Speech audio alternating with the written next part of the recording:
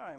And good evening, everybody. My name is Judge Melissa Madrigal. And first, I want to take the opportunity to thank the League of Women Voters, the Hispanic Women's Network, and also the Leadership Corpus Christi Class 38 for the opportunity to present my platform.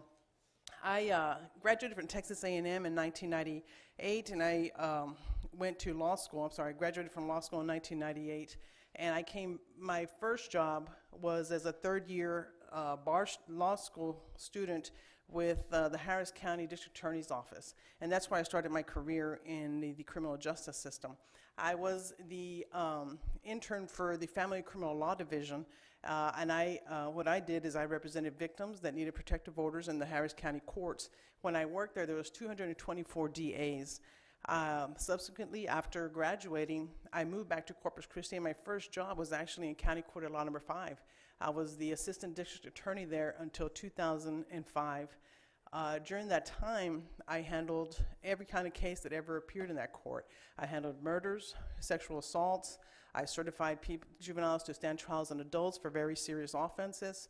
I prepared cases and presented them to the grand jury. I handled over 1,000 detention hearings, more than 200 adjudications and dispositions. And then I left in 2005 to become a judge for the city of Corpus Christi. As a judge for the city of Corpus Christi, ultimately went to the judge of the juvenile court for municipal court, and now I'm a judge for Nueces County Magistrate Court. I am seeking this position for County Court 5, not because it's a job to me, it's because it's a responsibility that I am undertaking for this community. It's a job that I take very seriously, and I prepared my entire legal career for. So I am asking for your vote for County Court 5. Thank you, Mr. McCoy.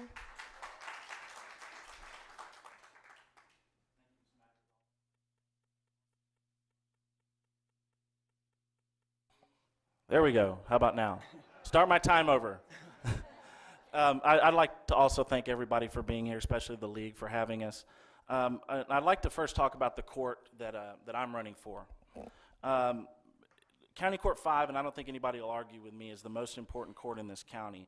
And it's that way because it deals with the lives of the children and the families here. If a child gets in trouble, whether it's from neglect, legal trouble, gets arrested, they're going to end up in County Court 5. And nobody's going to make any money in Court 5. There's no big-time civil litigation. It's truly a public service court, and that's why I'm running for it. I'm Timothy McCoy. I grew up in this county in Corpus Christi. I graduated King High School. I went to college at the University of Texas at Austin, graduated South Texas College of Law. And I returned to our county and began my legal career in County Court 5. I've had a broad range of legal experience. I've represented your largest corporations to individuals in Justice of the Peace Court. But most importantly, my entire career has been practicing in County Court Law Number 5. I've handled every type of case in that court, from your juvenile adjudications to CPS cases to JP appeals, guardianships. I've done them all. What it comes down to me, is the County Court of Law Number 5 is my passion. Serving the children and families of this community is my passion. That's why it's the bulk of my practice. And as an attorney with my experience and skill set, I believe I can make a difference. And that's why I like this court. I have two lovely children, a 5-year-old and a 9-year-old. And I think when you deal with children on a daily basis, it's important that you know where children are coming from. I've also worked with and mentored children my entire life. I'm before you today as a candidate, I believe, with the broadest range of legal and life experience, and I ask for your support. Thank you. This question will be for both of you. Your court deals with a substantial volume of teenage cases. Should teens be charged more leniently? Mr. McCoy, if you want to start first. I don't think you can make a broad, it's a pretty broad question. I think you have to take every case on an individual basis. You know, the goal in juvenile adjudications, it's a little bit different than your adult system. In your adult system, your first goal is to punish an individual, whereas your first goal in a juvenile adjudication is rehabilitation. And I believe that's what you have to look at that in every single case, whether teenager or whatever the age is, because that's the law. Thank you, Mr. McCoy. Ms. Madrigal? I think it's important to note that the charging is actually done by the district attorney's office, not the judges. And I think we have to uphold the law as it's written. If a juvenile is committing a crime that is part of growing up, they're missing school, you can use the rehabilitative process. If a child is in our community and they're committing murders, they're committing rapes, they're committing offenses that pose a danger to our community, then we need to seek other avenues, such as certification, determinant sentencing. And as a previous prosecutor, I presented cases to the grand jury for determinant sentencing. I certified juveniles, so that would not be a problem in making a decision of that magnitude. As a judge right now, I've had to send people to prison. You have to have somebody on that bench that is willing to make hard decisions and uphold the laws of this community, keep the community safe, and as well as raise the bar of expectation for our juveniles. Thank you.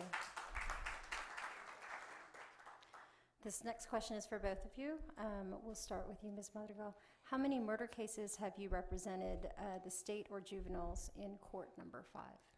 In County Court 5, I represented the state in the first South Texas juvenile serial murder, which is Mitchell Mavoides, that was certified to stand trial as an adult, and he was later sentenced to life, and he committed 3 murders. There was a criminal negligent homicide. I'd say about 8 cases involving murder that were directly sent, and they're juveniles between the ages of 10 to 17 that I'd handled as a prosecutor. As a defense attorney, there was 1 murder that I represented a juvenile on.